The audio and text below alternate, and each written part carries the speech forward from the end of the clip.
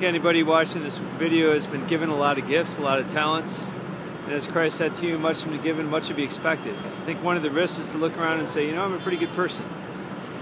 I'm doing okay. In regards, in relation to the rest of the world, I'm actually in pretty good shape. But I think we have to look at Christ and say, how do I match up with Christ?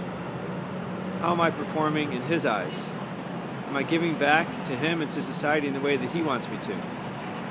So don't be comfortable, don't be satisfied, don't be complacent. Fight that.